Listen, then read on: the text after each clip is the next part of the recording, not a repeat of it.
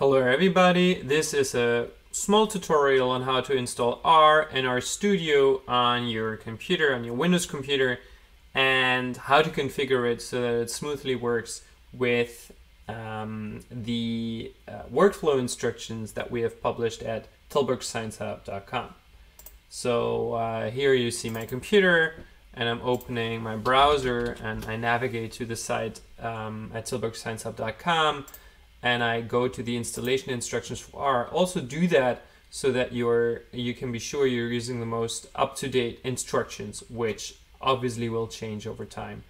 So the first thing that we do is we install R by going to the R homepage and selecting our relevant version. Here I'm on Windows, and you choose to install base R and download the most current version of the software, which is a great statistical modeling language that I extensively use also for large-scale data preparations.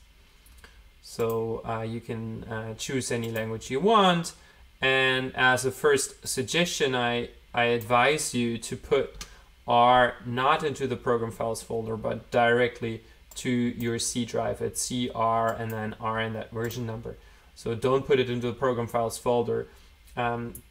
I worked on projects where it was complicated to get a few things running smoothly when the R path includes spaces. So putting it into this path ensures it doesn't contain any spaces. So please do that. You can accept all the other default settings and wait for this installation procedure to finish. What we now also have to do is we need to add the path in which R is located to our environment variables. This is necessary so that R can be found from any directory on our computer. And the way to do this is to open your Start menu and type environment to get the first a few settings here to edit the environment variables for your account. If you are on a different operating system in terms of language, you need to search for that term in your language. Just Google what the best translation for environment variables is in your language. In Dutch, for example, it's omgevingsvariabelen.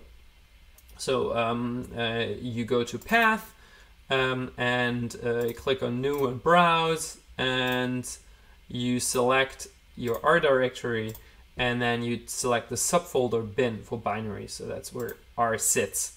Click on OK, and you can close the browser. And when you open a command prompt, for instance, by opening the Start menu and typing command prompt, or by pressing Windows key and R and typing in CMD and pressing enter, same thing here, you can just type R and you'll see R popping up. And if this is happening on your side, you've just successfully implemented the first part of this installation video.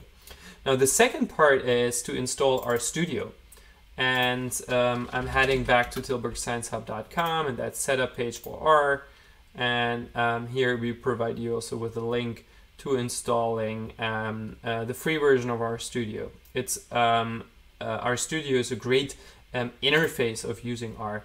It's much more convenient than just the base R that we've just installed. You just head to the RStudio Desktop Free, click on Download, select your relevant version for whatever operating system you're on, wait for the download to finish, and then you can go ahead with the installation procedure.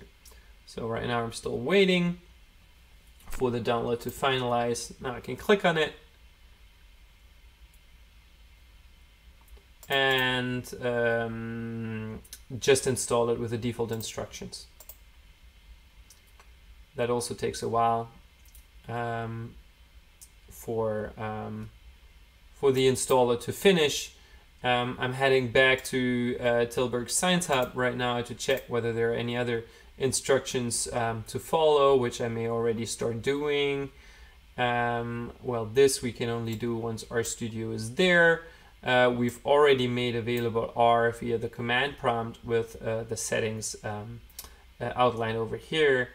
And we've already checked whether R works from the command line. So now I'm just waiting for RStudio to finalize, and it has.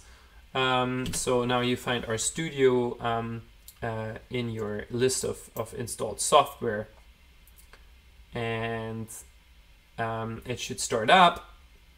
Looks much more decent and a little less geeky than what we've seen on the command prompt just a few minutes ago. Now the last thing to do is install whatever packages we recommend here. I'll just click on copy and go back to R and just paste that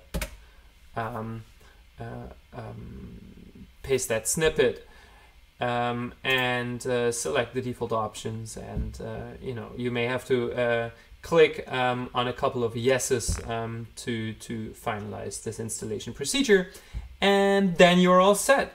So thanks very much for watching this tutorial video on installing R and RStudio and configuring it in a way so that it works with our workflows that we publish at tilburgsciencehub.com. Thanks a lot for your attention.